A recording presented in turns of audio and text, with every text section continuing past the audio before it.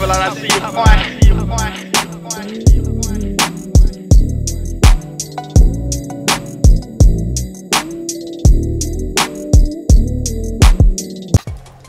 YouTube, what up? Hey, right now, this is just like a little prediction video for Power Book 2 Season 4 / how I feel about the character's performance during Season 3. And right now, today, I'm gonna do this for Drew, I'm gonna do this for Diana, Effie, so on and so forth, but right now I'm doing Kane. If you like the video, man, like the video, comment, subscribe, and I'm gonna start doing more content when it comes to these TV shows that I really enjoy watching, specifically Power. And y'all fuck with it, y'all be vibing out with it, so obviously I'm doing something right a little bit, so I'm gonna continue to capitalize on that shit. But let's go ahead and get into this Kane shit, man. Kane.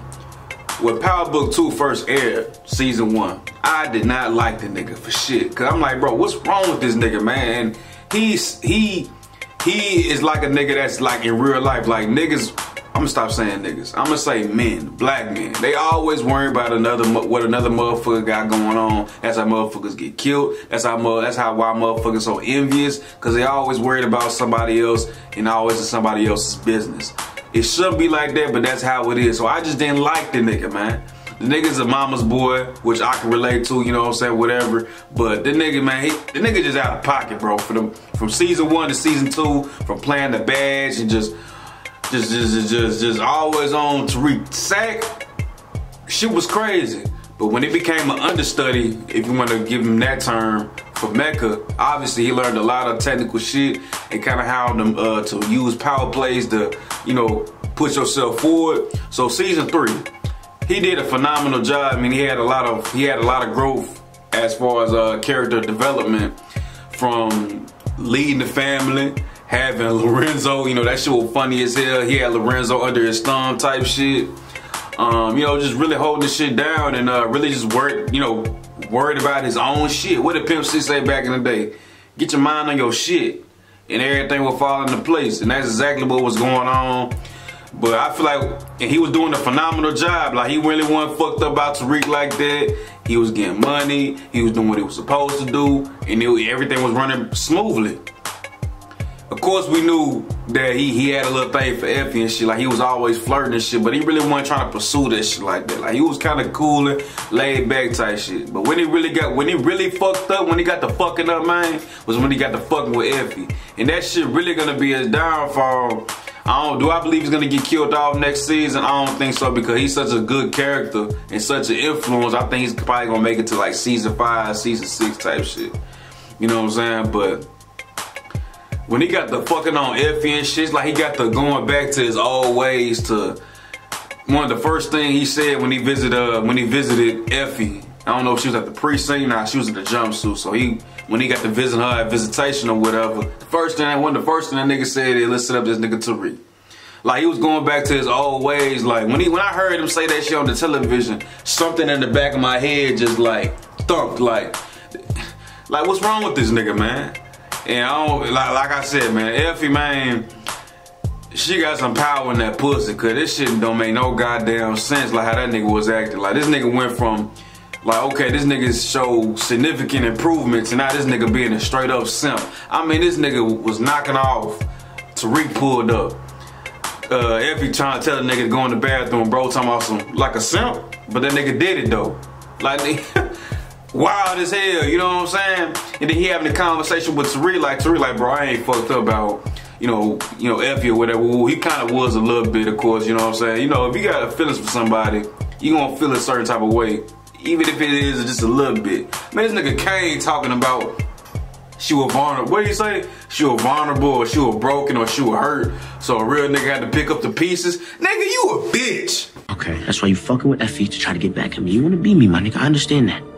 Listen, you left Shorty in pieces, all right? I had to pick up those pieces, so you can't be mad at her for fucking with a real nigga. But I appreciate you. Thank you so much, because you sure did leave Shorty thirsty. Oh, my God. Man, I gotta find that clip. I'm gonna play that shit. Man, that shit was out of there. Bullshit. And that represents a lot of these motherfuckers out here that got money. Black folks that got money. Y'all some tricks. y'all ain't got a player bone in y'all body. That's why a lot of these females out here act the way they do. That's why they act, that's why they talk the way they talk. That's why they act the way they act. You know, y'all just got the game fucked up, but that's a whole other conversation for another day. But shit, as far as season 4, man, this is actually a good point. This is not my idea, so I'm gonna go ahead and let y'all know. I'm gonna let y'all know that right now, cause I don't want to mislead y'all. But y'all remember, 2-Bit, he comes through every now and then to escort, Tariq and shit like that. Recently, they swapped cars. Tariq had that Porsche, that blue Porsche that he copped. So, Tariq, that Kane is gunning for Tariq this next upcoming season. And I feel like we all got that feeling that 2-Bit is gonna be on Tariq's side. And it makes complete sense. Since Kane is gonna be on one for season 4 for the majority of it, going for Tariq's head until he finds out the truth. Kane knows what car Tariq has, the Porsche, but he doesn't know who 2-Bit is, and he doesn't know that they swap cars. So he probably gonna shoot up the Porsche. So 2-Bit's gonna be like, man, who the fuck is this guy? He's gonna approach Tariq and be like, who the fuck is gunning for you, whatever, woo.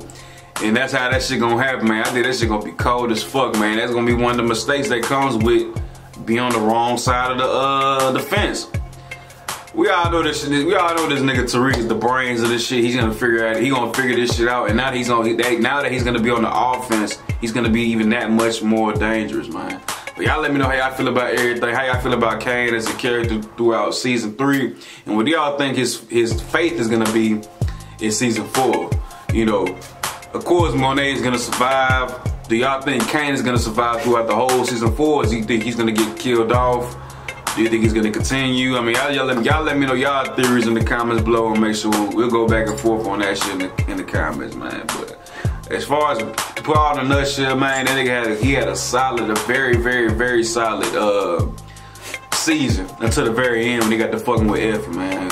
Put it in a nutshell, man. So shit, Diana, she only had to say that nigga Tariq name once when it came to some negative shit, and that nigga was on it. So next season gonna be crazy. So I'm gonna fuck with y'all the next one. Y'all have a good one.